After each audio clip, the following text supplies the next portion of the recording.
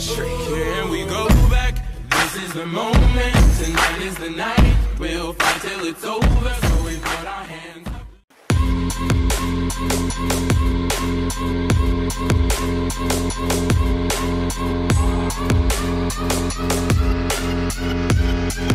Yeah, like the attention, girl, I know you. But you're everything I want in life. Yeah. We're fighting danger like kung fu. The love I feel is deep inside. The others don't matter. It's honestly us against the world. We're the perfect team. You're my dream, and I just want it. Yo, what's happening, troops? Weetos here, welcome back. And what I've got for you all today is the top 3 solo glitches on the Giant. So we're going to jump straight into this. The first one is we're going to lie down at the perk machine as it's leaving, and we're going to crawl in just right in the middle. Once we've done that, we're going to blow ourselves up or let a zombie destroy us from the back. And now we're just going to spam that jump button just as we're getting up. So we can start spamming now, and now when we get up, it's just going to jump a few times, and that's it. You're inside this glitch, just don't move. If you move too far left or too far right, you'll get stuck.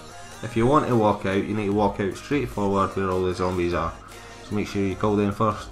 But it makes a tight little pile up, pretty epic. You can just pop all their heads off. It's a good little glitch for getting up rounds. Now here's the second glitch here. This one's going to be a knife lunge. I know a lot of you dudes have problems with this one, but it's not too hard. Just practice a little and you guys can get it all the time. So what we're doing here is we're just jumping up on the railing, and now we're just going to wait on the zombie coming up the stairs.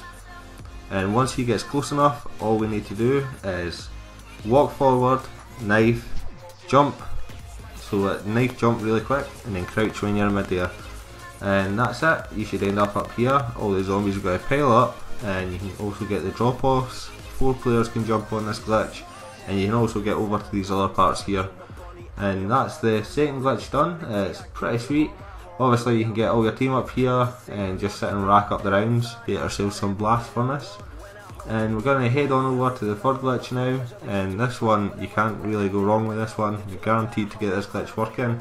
So you're just going to chill over at this area, and you're just going to wait for the last zombie or dog, it doesn't really matter. As long as you start the round when you're in this hold in, you're going to be sweet. You're going to make sure both doors are closed, and now all zombies are going to spawn out this one window, and you can just get a bowie knife and knife all the way up to round 14, and then after that you can just get blast furnace. You can even get your teammates in here boarding that window so the zombies can't get out. It's a pretty sweet glitch. Definitely hang around to the end of the video. It's been Weetos. I hope this helped you out, and I'm out.